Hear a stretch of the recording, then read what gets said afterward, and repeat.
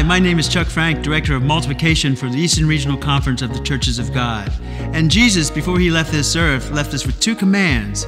The first command, found in Matthew 28, the Great Commission, is to go. And 13 years ago, the ERC did go by a new initiative called the Church Planting 2020 Initiative. The goal was to plant 20 churches by 2020. But the funny thing is, God blew that goal away by having us involved in 58 church planting projects. And there were 1,700 people that were attending those new churches.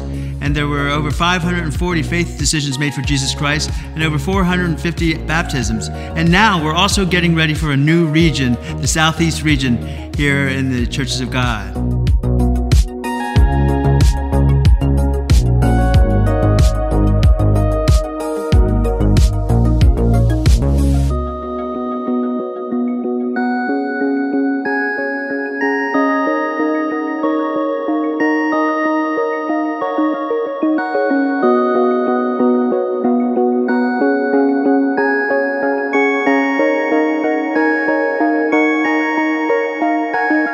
The second command that Jesus left us in the Great Commission was not only to go, but also to make disciples. Now, how do we make disciples in the Eastern Regional Conference? Well, that's what we want to be unveiling in the next few weeks and months ahead here in the ERC, to show how you can be a disciple and disciple maker.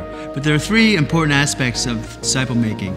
First, discovering new disciples. Second of all, developing of growing disciples.